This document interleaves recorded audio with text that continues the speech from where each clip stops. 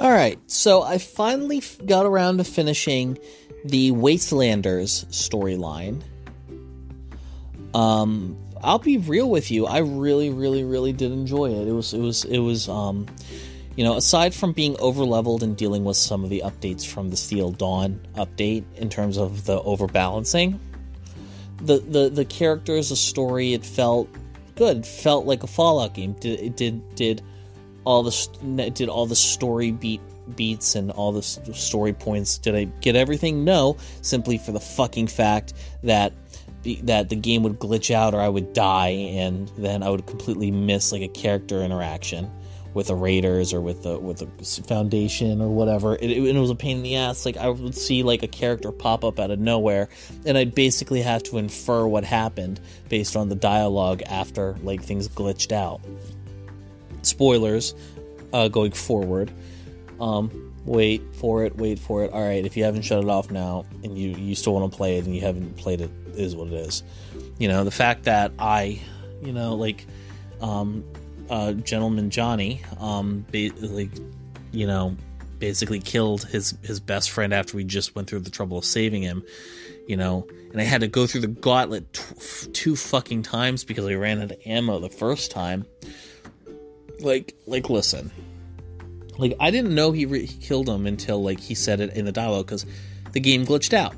The problem is that this game, because of its online connectivity, is so much more buggy than a normal Fallout game that it makes the storytelling a lot harder.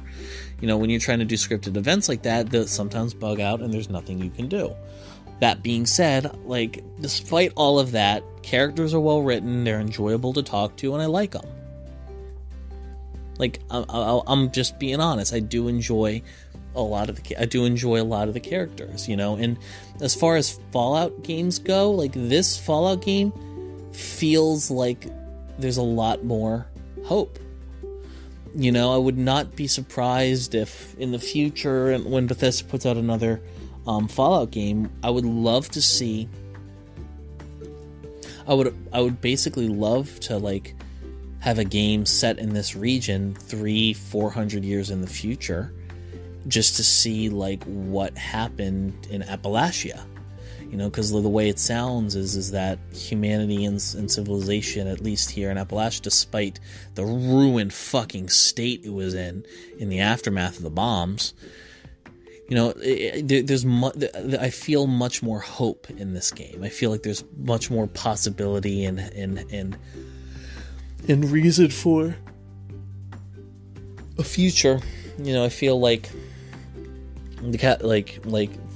the East Coast of Fallout, and this is a wider discussion, very well might end up being a much better situation in comparison to the West. I think it would be interesting to see Appalachia and to a lesser extent the Capital Wasteland over time because of all the good and the priority over civilization. If you side with Foundation, of course, I think it'll turn out fairly well. Although, given how a lot of the more interesting characters are on the Raider side, I would not be surprised if the Raider ending is considered the canon ending. But I digress. You can thankfully earn rep on both sides, and the plans you get with the gold are fairly interesting too, and I like them. But yeah, Wastelanders was pretty fucking good for a Fallout 76 story, and so far Steel Dawn is starting to look pretty good too. I did a mechanics review is going to be coming out at 9 a.m. tomorrow, the day after the date this comes out.